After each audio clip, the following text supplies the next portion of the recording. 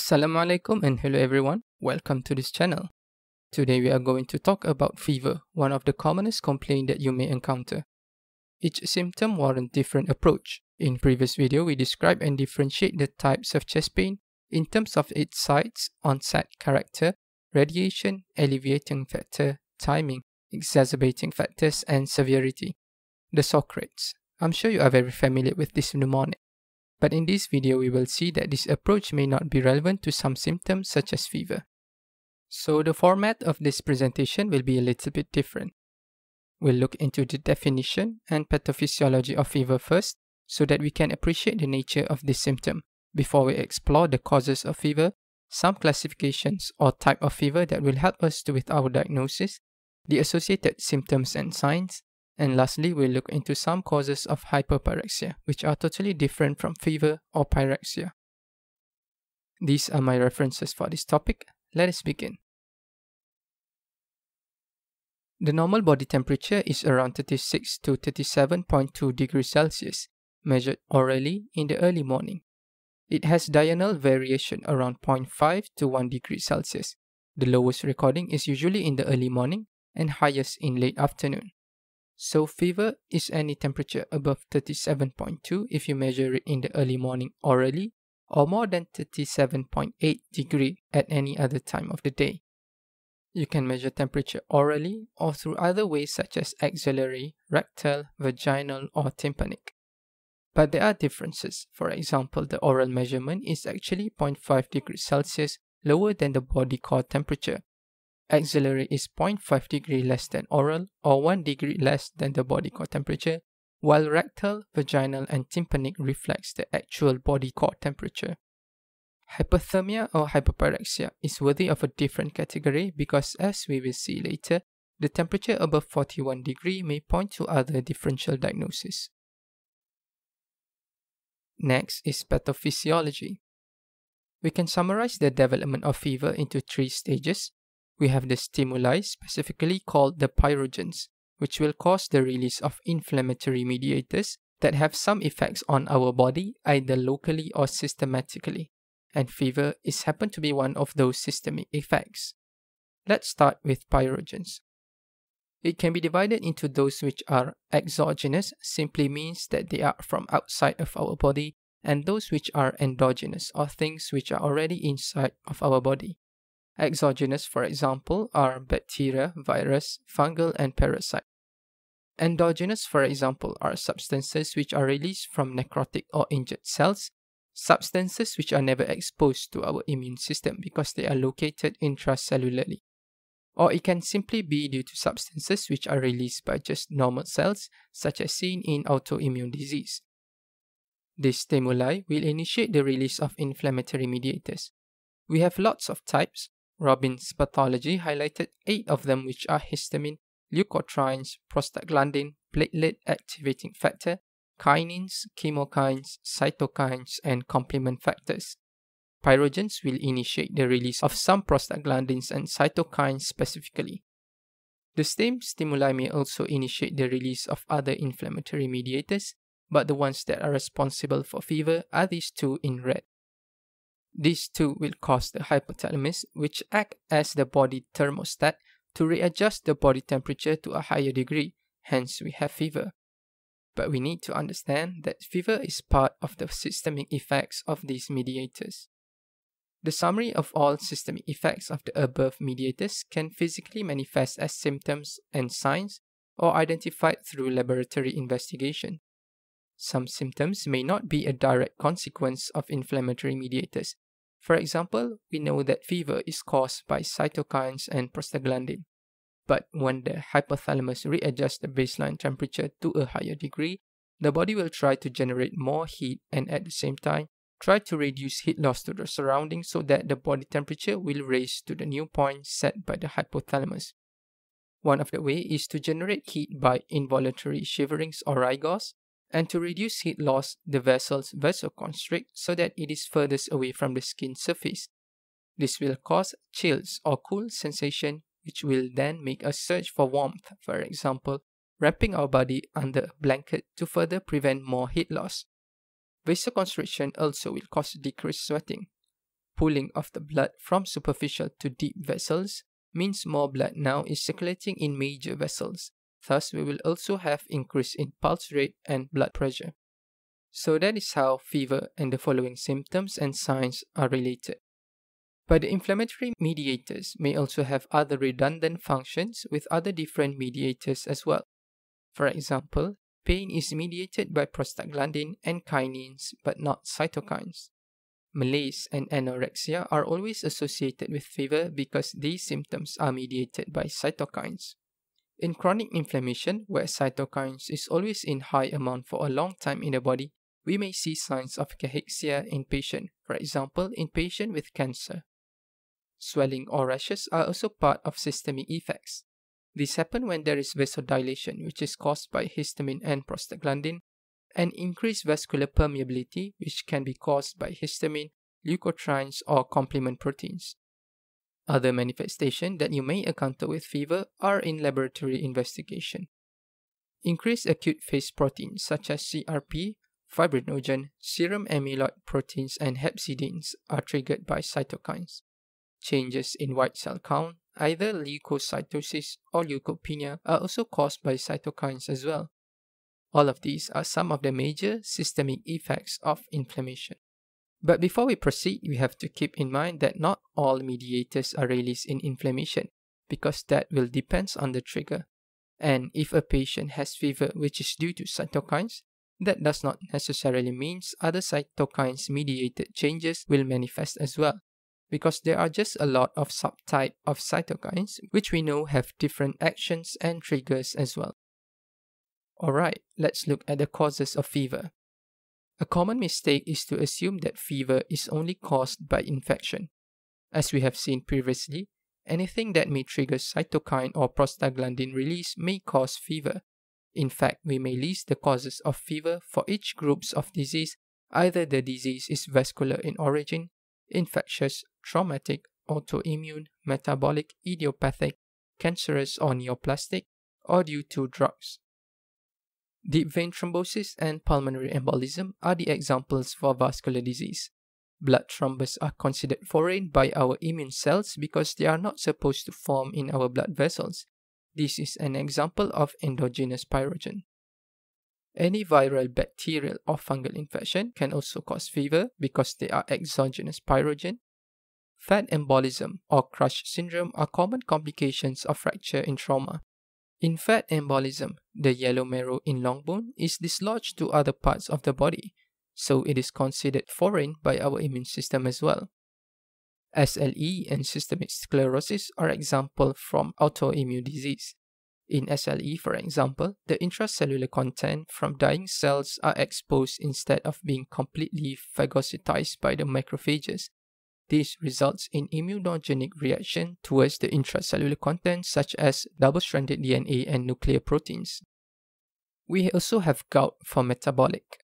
Here, the urate in blood are crystallized and deposited in the joints, so the immune cells will react to it because it is not supposed to be there.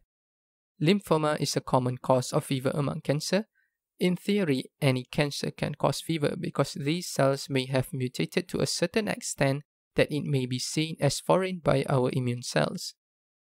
Drug consumption are other examples of exogenous pyrogens other than infection. The common ones are listed here. Let's move on to the classification of fever.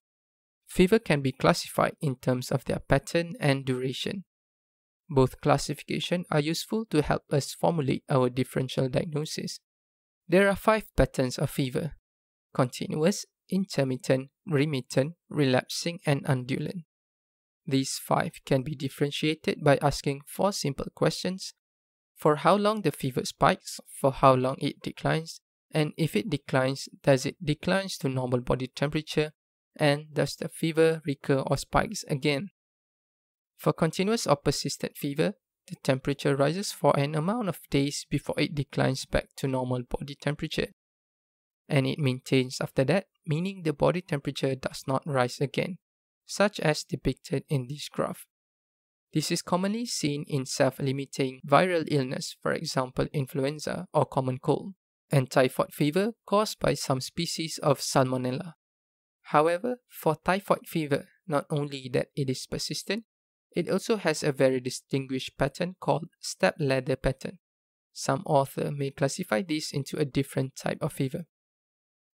Next is intermittent fever. In this type of fever, the temperature rises for a few hours each day before it declines back to normal in the same day. It may rise back again within the same day or the next day. There are lots of examples for this. Most pyogenic bacterial infections show this pattern. Others include cytomegalovirus infection, lymphoma, Pseudomonas infection, gonococcal, and leishmaniasis. To elaborate more on this, not only that they occur daily, but some organism tends to cause fever spikes during different hours of the day. For example, Pseudomonas infection tends to cause morning spikes. Cytomegalovirus infection causes afternoon spikes, while evening spikes are suggestive of pyogenic infection. If the spikes occurred once daily, it can also be described as quotidian fever. This graph actually shows intermittent and quotidian pattern. 2 fever spikes in a day are called double quotidian fever. This type of fever is seen in gonococcal endocarditis and visceral leishmaniasis. Double quotidian pattern may show something like this. The third one is called remittent fever. It is almost similar to intermittent fever except that the body temperature never actually declined to normal body temperature. This is also seen in pyogenic infection, but more specifically when there is already pus collection, for example in empyema of gallbladder or pelvic abscess. The fourth one is called relapsing fever. In this type, the temperature rises for a variable period before it declines to normal for a certain amount of days and rises back again later. Fever in malaria is a classical example for this type of pattern. Malaria, if caused by Plasmodium vivax, shows tertian fever. That is, there will be 1 day duration of fever followed by 2 days duration of normal body temperature before the fever starts again, such as seen in this graph. Malaria, if caused by Plasmodium malariae, will show quartan fever. So the patient will experience a day of fever followed by 3 days of normal body temperature before it spikes again. Alright, the last type is undulant pattern. This fever pattern is usually seen in chronic disease. The temperature rises for a few days following continuous or remittent pattern before it declines to normal for a certain amount of days. Then the fever will recur again following the same pattern. Examples of disease following this pattern are Hodgkin lymphoma and brucellosis. Fever in Hodgkin lymphoma is also known as Pell-Epstein fever. In this type, there will be alternating 3 to 10 days duration of fever, followed by 3 to 10 days duration of no fever. This graph here shows undulant with continuous pattern, whereas undulant with remittent pattern looks something like this. The second useful classification is in terms of duration of fever. We can divide them into 3. The first one is duration of fever 3 days or lesser. The second is duration of fever more than 3 days up to 14 days. And the last one is fever of undetermined or unknown origin. Fever less than 3 days are due to self-limiting viral illness. This includes, for example, common cold. More than 3 days are usually due to bacterial infection. The common disease according to each system are as follows. It can also be caused by some viral disease such as dengue, which lasts for 5 days, and acute hepatitis. Fever of undetermined origin is defined when the causes of fever is not known after 1 week of intensive study, both clinically and through laboratory means. An example of this would be when the patient is admitted to hospital for further investigation. However, the cause of fever is still not known after a week spent investigating. It is also called fever of unknown origin if the fever lasts more than 3 weeks without intensive study. Some clinicians took 2 weeks as cutoff point. It may be different according to which reference you use. For this, we have to consider other causes of infection, non-infective causes such as malignancy and autoimmune disease. And let's put the last group as others. Infective causes can be divided into bacterial, viral, and parasitic infection. For bacterial infection, we have tuberculosis, an infection caused by other zoonotic bacteria such as typhoid fever, leptospirosis, psittacosis, brucellosis, and borreliosis. If you notice, the diseases listed here are special because the name of the disease are derived from the organism's name rather than taken from a specific organ's name, as we have seen in the previous category. That perhaps will help you to remember. The group of viral infection here are usually associated with immunodeficient or immunocompromised patients, such as Epstein-Barr, cytomegalovirus, and HIV virus. Examples of parasitic infection includes malaria, amoebiasis, and toxoplasmosis. Common examples for malignancy are leukemia and lymphoma, although other malignancy can cause fever as well. Common autoimmune disorders are connective tissue disease such as SLE and rheumatoid arthritis, inflammatory bowel disease, and sarcoidosis. For others, we have hyperthyroidism, factitious fever, and some percentage of fever just remains to be of unknown cause. Keep in mind that infection still constitutes 40% of causes of pyrexia of unknown origin, 30%, 20%, and 10% respectively going down the category. However, the longer the duration of fever, the less likely the cause of fever to be infectious. Only 6% of chronic on and off fever more than 6 months are due to infection. Alright, next we will talk about the associated symptoms. We have seen how some symptoms are related to fever based on its pathophysiology. But for this part, we will be highlighting certain symptoms which are considered as red flag pointers. That means these symptoms usually are related to disease which are life-threatening or requires urgent intervention. If these symptoms presents in patient, we need to be more careful, take into consideration the differential diagnoses that are associated with each symptoms down the list. The first one is sweating. This is one of the mechanisms through which heat are lost to the surrounding. After a fever, the hypothalamus resets the body temperature to normal again. Sweating allows heat to dissipate out from the body to lower down the body temperature. That being said, this is actually a normal physiological phenomenon following a fever, and patients should feel well again after that. However, if this occurs every night, followed by a similar fever the next day, this may suggest an on and off fever pattern where the body temperature fluctuates extremely, such as seen in intermittent, remittent, and relapsing fever. This is further supported by complaint of drenching night sweats that soaks clothing or bad clothing, unlike a typical sweats. That means the body tries to lose a lot of heat from an extreme temperature gap within a day. This is commonly seen in fever caused by infections such as tuberculosis, HIV and mononucleosis, and lymphoma for malignancy. Other cases that are not associated with fever are nocturnal hypoglycemia in patients with diabetes mellitus or substance abuse such as use of heroin. Next one is chills and rigor. We have seen how both symptoms are related to fever when we learned about the pathophysiology earlier. Chills simply means cold sensation that makes us search for warmth. This is commonly associated with viral infection. In fact, actually these occur in almost all fever as part of the physiological changes following fever. And rigor is the act of shivering. However, Professor Murtagh in his book further explains that true chills and rigor are those which fit some certain criteria. For example, teeth chattering and bed shaking, which cannot be stopped voluntarily, absence of sweating, cold and pale extremities and dry mouth. These manifestations shows extreme measures taken by the body to conserve body heat so as to increase the body temperature. Hence, these symptoms are usually associated with high-grade fever. This is commonly seen in septicemia, pyogenic infection with bacteremia, and visceral abscess. Malignancies such as lymphoma may also show these symptoms as well.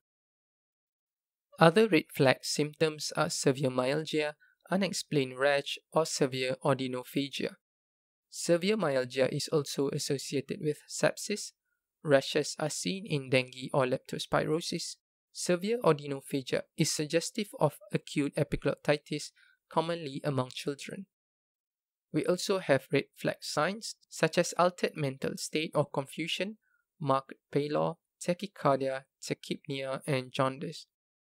Altered mental state may suggest CNS infection or sepsis. Pallor, tachycardia, and tachypnea may suggest septic shock.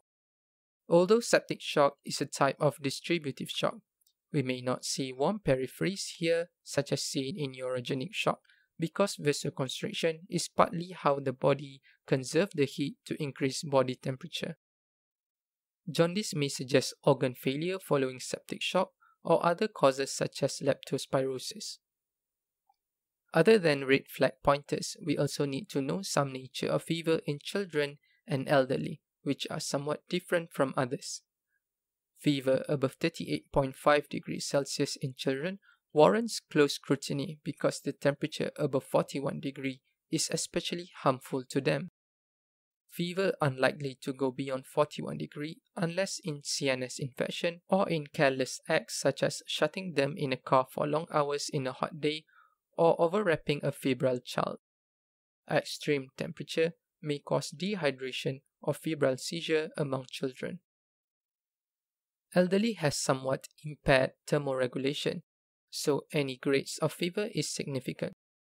They are also more vulnerable to hypothermia and hypothermia, so it is safer to assume sepsis in elderly with fever until proven otherwise. For the last component of this video, we are going to talk about some causes of hyperpyrexia, which are heat stroke, malignant hypothermia, neuroleptic malignant syndrome, and factitious fever. Heat stroke happens when our normal thermoregulatory system fails after prolonged exposure to heat, meaning our body can no longer dissipate heat out of the body by sweating when the body temperature rises, so the body temperature will keep on rising. This is probably because it needs to conserve body water, which is needed to maintain the blood circulation. Features suggestive of heat stroke are hyperpyrexia with hot, flushed, but dry skin with rapid pulse initially. These are followed by circulatory collapse when the body is too dehydrated, so the blood pressure will drop and patient may show altered conscious state. Malignant hypothermia is a rare hereditary disorder. This is commonly highlighted in anesthesiology because patients with this disorder shows abnormal response to general anesthetic drugs such as succinylcholine. It is characterized by sudden surge in body temperature associated with muscular rigidity such as mesenteric spasm or worse than that. This is also accompanied by acidosis because the respiratory muscles are in spasm. Monitoring equipment may show tachycardia, tachypnea, and increasing end-tidal carbon dioxide. Urine investigation of myoglobinuria is also seen. Neuroleptic malignant syndrome is commonly highlighted in psychiatry. This is rare but potentially lethal reaction to antipsychotic drugs such as haloperidol or lithium carbonate. The features may mimic those seen in malignant hypothermia. And the last one is factitious fever, which happens in case of malingering. The thermometer may record high temperature because it is dipped in warm water or rubbed against bed sheet or shirts. We may suspect factitious fever when hyperpyrexia is not accompanied by warm skin, tachycardia, flushed skin, sweating, or absence of diurnal variation when a series of measurements are taken throughout the day. Alright, that's it for approach to fever. If you find this video to be helpful, hit the like button and share them with your colleagues. Subscribe for future videos. Thank you for watching. Bye bye.